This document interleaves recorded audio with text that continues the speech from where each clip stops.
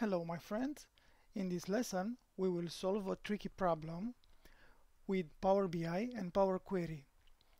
We have this scenario, we have this table with customer tickets and we want to know if we have repeated tickets in less than 10 days from the same customer. We will solve this problem with Power Query. We could open right here in Excel Power Query, but we will solve it in Power BI. So we will switch to Power BI and we will start to edit the query. So the first thing that we have to do is to sort the customers in ascending order and then the opening date in ascending order, and you will see that Power BI keeps track. You have here 1, the first order, and here 2, the second order. Okay, now we have to add an index column starting from 1 and another index column starting from 0. And now you see that the second column has a correspondence with the first index column, okay, 1 with 1.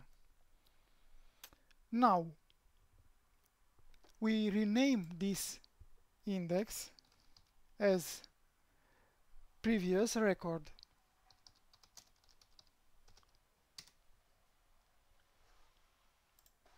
Now we will do a trick, a self join.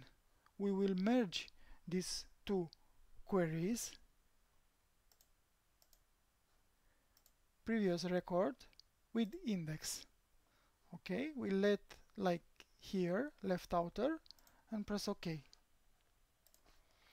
Now we don't need these two columns, and here we will expand and we'll only keep the customer and the closing date. Okay.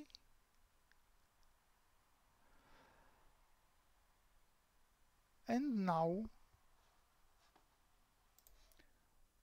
we will rename this column as previous closing date.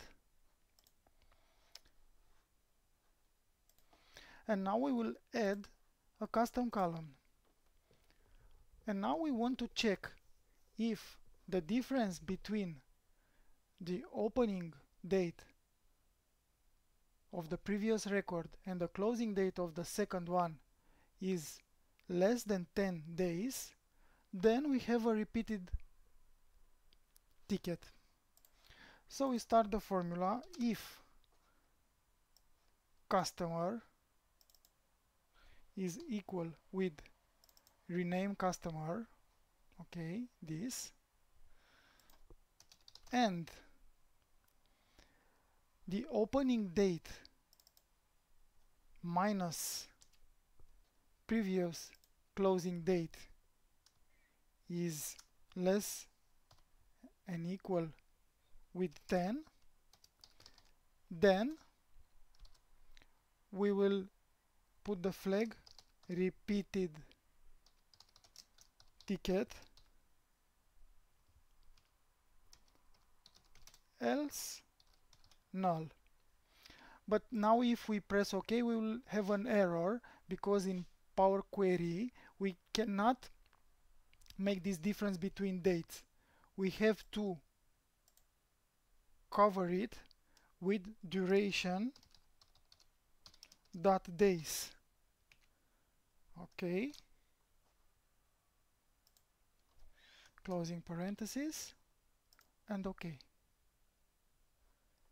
Okay, here we can say repeat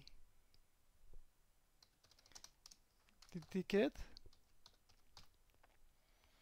Okay, and we can delete these two columns. Okay, close and apply.